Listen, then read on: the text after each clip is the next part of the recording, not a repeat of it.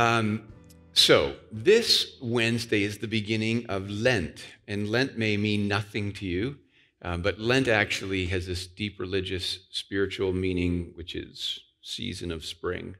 And the church co-opted it and said, "Hey, let's use Lent as a time to get ourselves ready for Easter." So 40 days getting ready for Easter, reminding ourselves of the love of God that came in pursuit of us, reminding ourselves of what it cost God to deal with the problem of our sin and our world's sin, reminding ourselves of what it was that God did to go after death.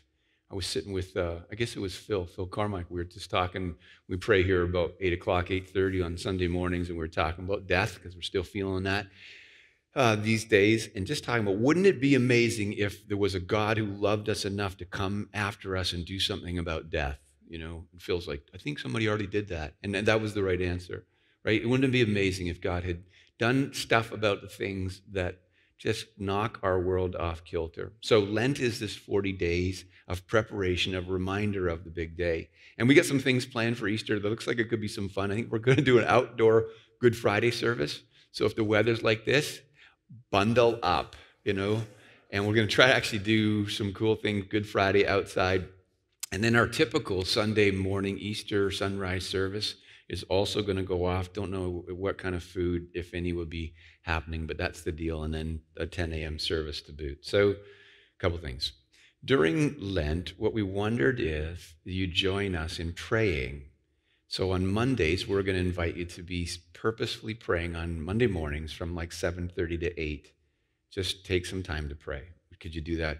Some of you I know do your best praying when you're in the car driving, so maybe that lines up, or in the shower, extra long shower, whatever it is, but Monday morning is going to pray. Wednesdays at noon, we're going to host a Zoom prayer gathering. So you can Zoom in, pray with us for half an hour from 12:00 to 12:30. That's the plan Wednesdays. And then Thursdays, in this whole season of Lent, which is about 6 weeks, we're going to ask you to walk a block.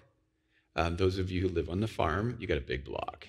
But those of you who live rural or urban, you can just scooch around. But we just thought it would be good for Christians to pray for up and down their streets, or maybe up and down their hallways if you're in an apartment complex or condo or something like that. But to be prayerful around the people that God has planted you and you live with, all right, or live close to. So prayer initiative during Lent. Last year during Lent, a bunch of us decided that we would memorize Isaiah 53. And that was fun. And I wonder if some of you would consider joining Brad Weber and I, at least, in memorizing the Beatitudes. So Matthew 5, 1 to 12. So it's a tough gig, memorizing. You have to shut the television off. You can't be watching your phone. It's really tough to do. You got to focus.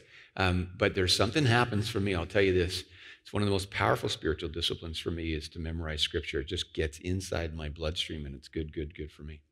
Okay, those of you who are in the house, we have been ushering you in, which is a good thing. We have been ushering you out, which we're no longer going to do. You're on your own. It's like herding cats, right? So you don't have to be whatever, waiting for a tap on the shoulder. You can stay and be here, quiet, still, talking. You can talk in the foyer if you want. Masks are still on. You can leave if you want to, however that all plays. I don't know. Well, I shouldn't say anything. I'm thinking it might be kind of nice if you could walk out that northern hall out to your car closer, but maybe you can't. Maybe you have to stay out here and go out these doors. But you can linger. The one concern that we have is if there's more than 40 of us in the foyer, some kind of COVID police will take us down.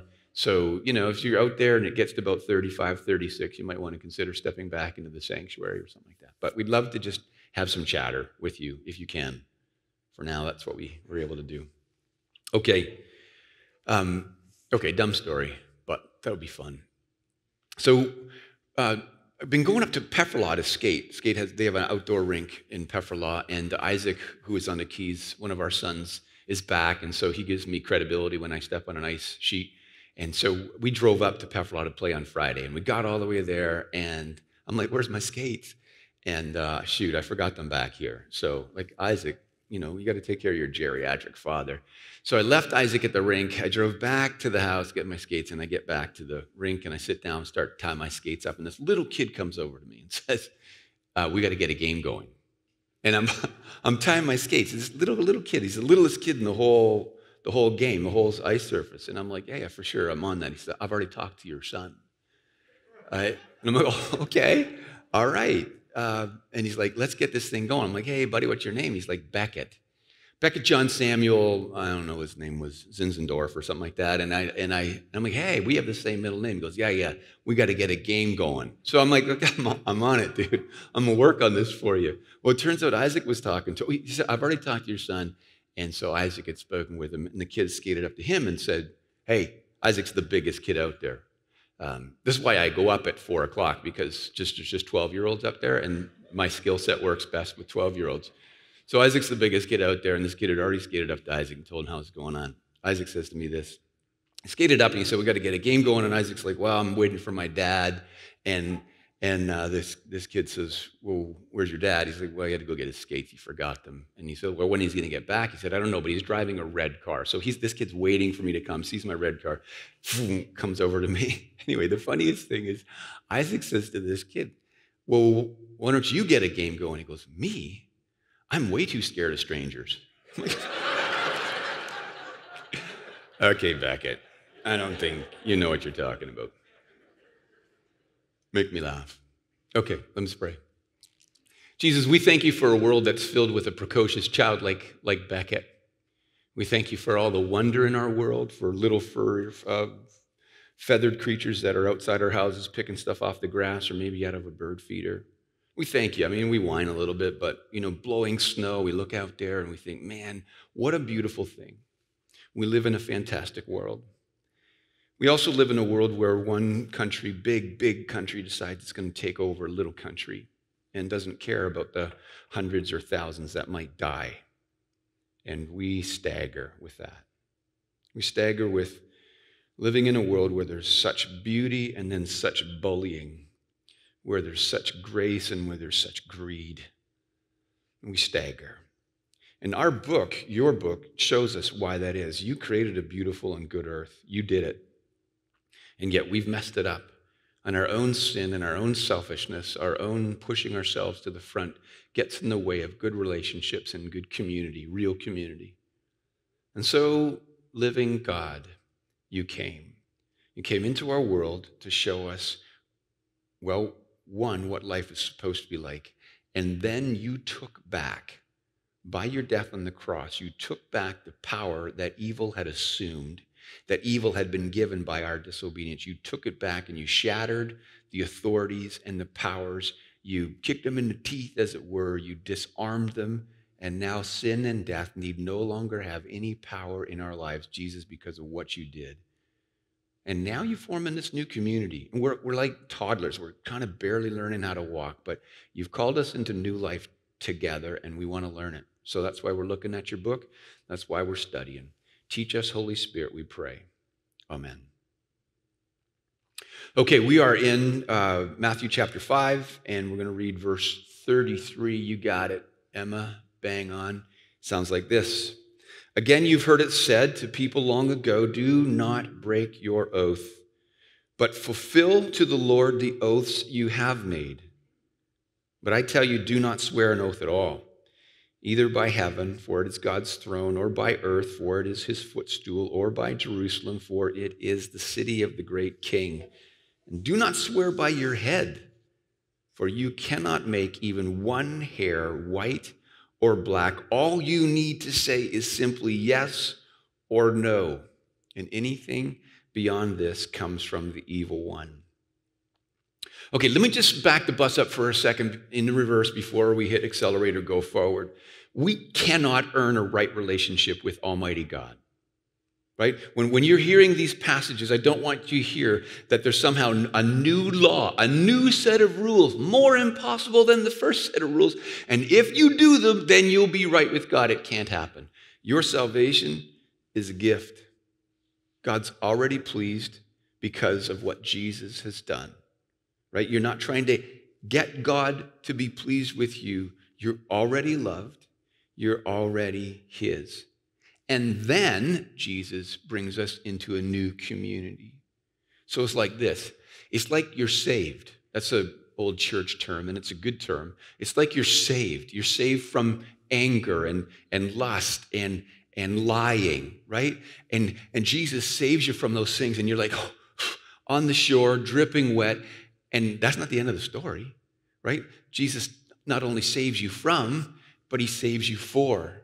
Right? He saves you so that you can tell the truth, so that you can love people, that you can show grace, right? You get that, right? So these things no longer ruin the earth, but that we begin to live this new life. Okay, so nobody should be hearing sermons that we're preaching from the Sermon on the Mount like, oh my goodness, there's so much we got to do before God's happy with us. Not at all. This is actually life. This is life you were set free for, life that you were saved for. Okay. One of the interesting things that you should hear again is that it takes time.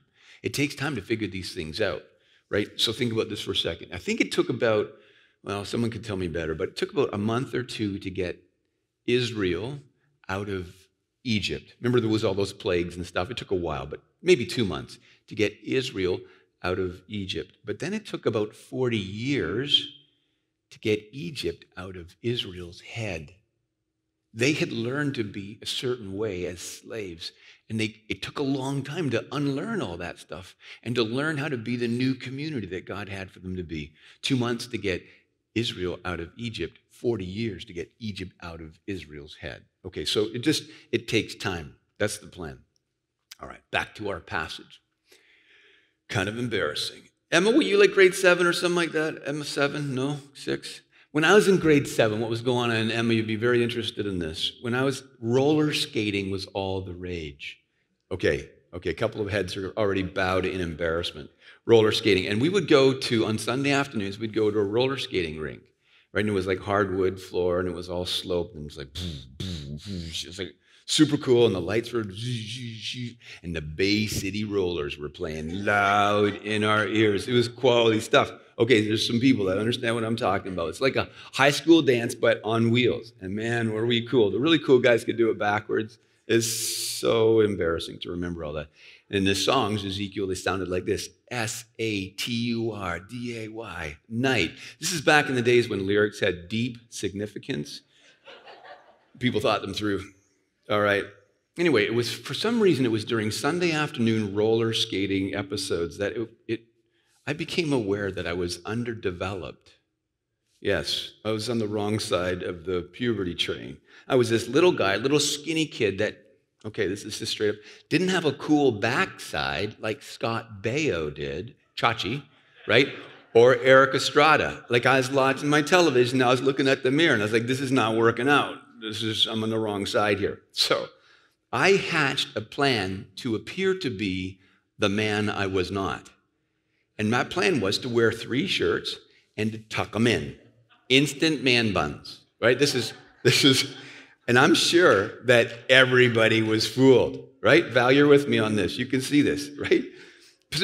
So that silly story is just to point out what's actually going on in this passage, right? They weren't padding their pants. What they were doing was they were trying to pad their words so they could sound more impressive, more important than they really were. That's what's going on. I swear by all the tea in China.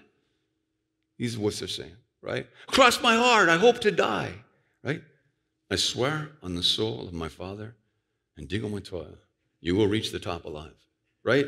But they weren't using those words. What they were saying was, by all the stars in heaven, that's what they were swearing. I swear by the earth, I swear by the holy city, Jerusalem, or even on their own heads. Right? And they were specifically, the people of God were specifically forbidden from ever swearing using God's name. Some of you, 1 or 2 of you are reading Leviticus. You would have read either yesterday or today about a guy that swore using the Lord's name, stoned to death. So they had very clear commands. Never ever swear an oath and use the name of the living God to try to impress people, because you might not keep your word, or you actually don't have the power to invoke that, and that's very, very costly.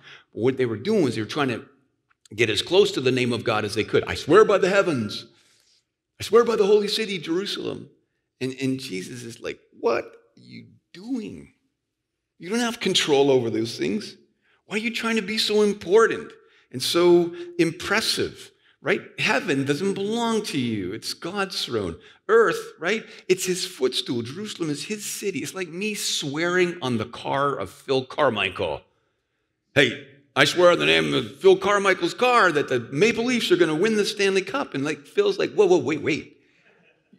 What's going on with my car? And who do you think you're going to give it to if the Leafs don't win this thing?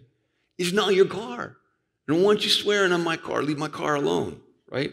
And Jesus is saying the same thing. You don't even have power over your own head, right? To change one hair black or to change one hair white. You don't have any control over when that whole graying thing happens, right? You can't like fast forward that like you'd ever want to. Or definitely, you can't get this thing going in reverse. Like, I think I'll go back to a full head of hair, right? The graying process, the balding process is just a reminder of how little control we actually have. Here's the question. Why are we trying to look bigger than we are? Why are we trying to sound more important than we really are? Isn't it because we want to be impressive? Want you to think that we're extra important? And it might actually be because we want to manipulate people. You see, if I sound really important, well, then maybe you'll be tempted to buy what I'm selling or to do what I want you to do or to buy into the very thing that I think you should be doing with your life, right? I want you to participate in something. And so if I talk big, then you'll feel pressure to join me, right? Maybe be a little more believable, sound more trustworthy than I am, right? Is it possible that sometimes we feel inadequate, we feel deficient, and so we try to use words to make ourselves look more important than we are? Say, Jesus is saying, I got a new community for you. You don't have to do that stuff anymore. No more swearing, heaven, earth, Jerusalem, your own head. Just say it straight. Yes or no. No one's impressed with all your words, with your big promises. We actually wind up looking smaller, not bigger, when we do that stuff. So here's a question. Question number one. Some of you, I see you're writing notes. This is a great question. Are you using words, whether you're overstating them or making big promises, to try to manipulate or impress people? That's a good question to answer. If you're in your small groups this week, I think that one comes your way. How are my words coming out of my mouth? Am I saying it bigger? So check that out. You're not tucking 5 or 3 shirts into your pants, but sometimes we add words to be impressive. What's really interesting, and this is the second point, what's really interesting is that God has actually given you something that's way more significant than any overpromise that you could make. It's really cool. God has not given you sovereign power over the heavens that you might give away stars. God has not given you sovereign power all by yourself over earth, though human beings have a responsibility for earth. And you certainly can't in any way give away Jerusalem, because you could visit there, but you get there, you realize it's not in your power to give away or to swear over. But God did leave you with this authority, and it's this: to say yes and or to say no. Now you're like, big deal. Oh, it's a big deal. Follow me here for a second. Jesus is building a new community. One of the fundamental the building blocks of that community is the autonomy of each human being, and is the power that each human being has to say, yes, I can do that, or no, I will not do that. It's really powerful stuff. Yes or no. God left you sovereign over yourself, right? And you need to hear this, especially Quinn. Yeah, you got to hear this as a young woman. You got to hear this stuff, right? God does not force you. You get to say yes. You get to say no about your life. So recently I was listening to psychologists talk, and they were talking in part about raising kids and the important things that have to happen in little kids' lives. And one of the important things that need to happen in little kids' lives, Ezekiel, is they got to get wrestled with. They need to be roughhoused with. Now, sometimes, like this is when safe moms and dads do this. So we're not talking about wrong stuff, but good roughhousing, tumble, whatever, held upside down, those kinds of things, snuggled and hugged, right? This is what they need, healthy interaction. And it helps them learn their limits, what they can do, what they can't do. They figure out what hurts them, don't want to go that far again, and they learn what hurts other people. And they do this, and they're trying to keep the game going, right? Little kids do this. So they don't want to get injured, and they don't want to bop dad in the nose, and all of a sudden the whole game's over. So they learn their limits by just roughhousing and tumbling, and when it's healthy and good, this is an important piece of kids growing up. And one of the psychologists was saying that his observation, working with people, clinical therapists, one of his observations that when kids don't get that kind of rough housing and sort of learn their body stuff, and when they get older, they're a little bit socially awkward sometimes. They don't quite know where they are or where they aren't, what they're responsible for, what they aren't. And it makes sense. Because as you become adults, you realize that social interactions, particularly the complex ones, require this capacity in you to know where you are and then where you stop and the other person is, right? It's boundaries. Boundaries. And when people don't have boundaries, things get messed up, right? You learn what you're in charge of and what they're in charge of. This is like differentiation. It's an important piece of kids growing up. And when you've had that kind of experience with your body, then people have less ability to take advantage of you because you know, oh, that's me, that's mine, it's not yours to touch, this is me, and then you also know, oh, that's theirs, that's their problem, that's not mine. It's really important to learn, for kids to learn how to differentiate. Along with that is also a kid's capacity to learn the word yes and no. This is also part of them figuring out their limits, who they are, who they're not. Yes and no. Kids need to hear those words coming out of their mouths, and those words need to be honored, actually. So, this is no news flash to anyone. Kids should always eat their peas before they get dessert. That's just wise, right? Veggies before sugar. That's just the way it's true, Ezekiel, it's true. That's the way it's supposed to work, right? But a kid should also be able to say, no, I don't want to eat my peas. And then mom and dad just have to say, no problem, here's dessert, none of this until this is done. The kids say, no, I'm not doing that thing. So never a good idea. This is true, right? To force feed peas, it's not a good thing. God doesn't force, we don't force, we say, fair enough. That's a choice that you get to make. They need opportunities to use the word yes, and they need opportunities to use the word no early on in their lives. Want to go for a hike? Nope. Leave it at that. No pressuring them. Come on, we're all going. You need to come. Why don't you want to spend time with us? And shame, and pressure, right? No. Let their yes be yes. Let their no mean no. Let them feel the weight and the consequences of their words. That way, when they're big people, they know what each word means, and they can feel the force of it. And they know they'll be better to be able to stand up against peer pressure and own the consequences of their own decisions and not be blaming other people, right? And they'll be able to know whether they're going to go along with the crowd or whether they're going to choose to go their own way, yes or no. It's important. And it's super important for Christians too, right? Just a crazy thing. Almighty God gives you the sovereignty, for now anyway, to say yes or no to him. And he doesn't force it. And he respects it. And the way I read my Bible, he respects it for eternity. Yes and no. So second question at the end of the second point is this: do you have command of what God gave you command of? Do you say yes and no and mean it? Does your yes mean yes? Does your no mean no, right? And maybe related to that, this might be a parents thing, parents paying attention for a second, right? Do you respect other people's yes and other people's no? Okay, good questions. Okay, here's the third point, third piece. So what clearly Jesus is saying here, that in his new community of grace, people will do what they say. You get that? You don't have to impress people with your big words. You get to say yes and no, but then, and this is an important piece of this whole passage, is you say what you mean and you mean what you say. Sounds like Dr. Seuss, doesn't it? Probably is. But it means, like, do you do what you say you're going to do? Some of you will have read Patrick Lencioni's book, 5 Dysfunctions of Team. And in that book, he explains that the primary way to break community down, the primary way to ruin a team is to breach trust. When people lose trust in each other, the team is in tatters. The community falls apart, right? That's a problem. And the number one way that I know to break down trust is to not do what you said you were going to do. And that would be, along with its twin, to go ahead and do something you promised you would never, ever do again. You want to break down trust, those are the ways to do it. They're trust killers. And Jesus knows this about us, and so he just says it straight up. In this community, we're not going to, You heard it from Lenita. We're not going to let anger run the show.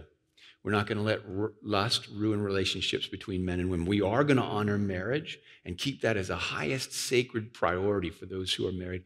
And then this piece, we're going to keep our word. We're going to give our word, and we're going to keep our word.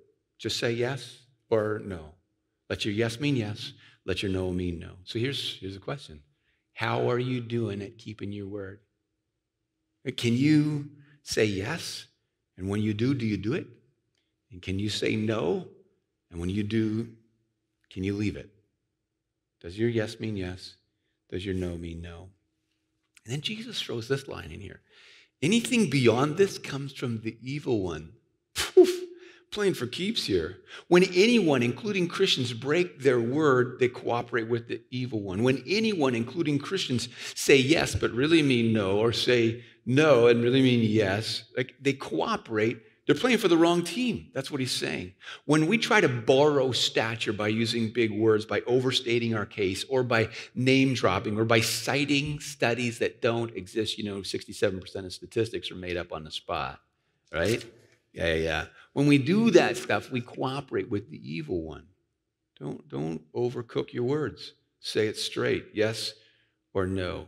So if you say the check is in the mail, the check better be in the mail.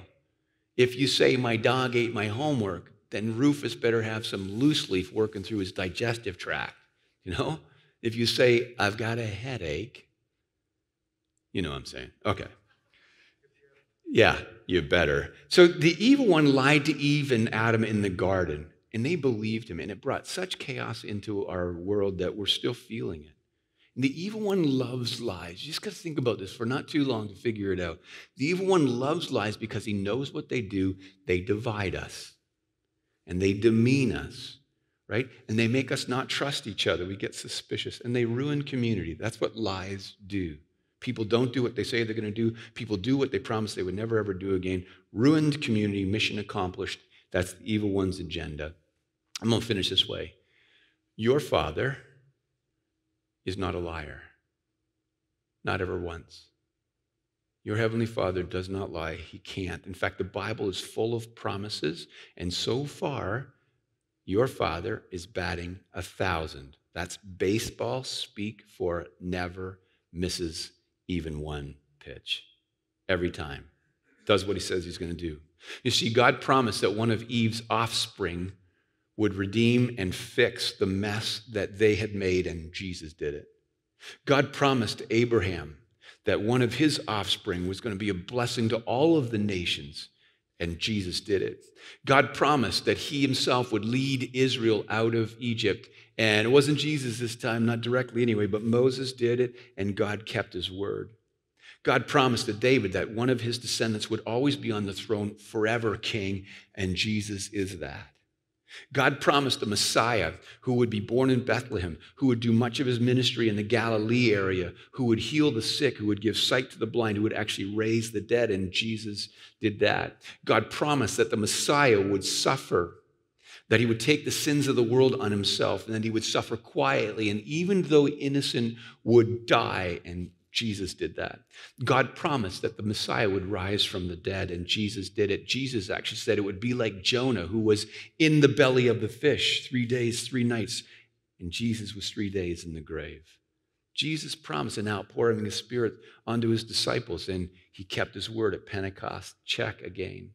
And Jesus promised that anyone who repented of their sin, anyone who turned to God and asked for forgiveness would be forgiven. And that person, she or he, would be given abundant and eternal life. And they would abandon the old kingdom and they would turn and enter the new kingdom. And Jesus has been doing that for human beings to this day. And even for you, maybe today. That's God's promise. Batting 1,000. Jesus also promised he would come back and one day set everything right. That's the one promise we're still waiting for. But this much we know. His yes means yes, and his no means no. Let's pray.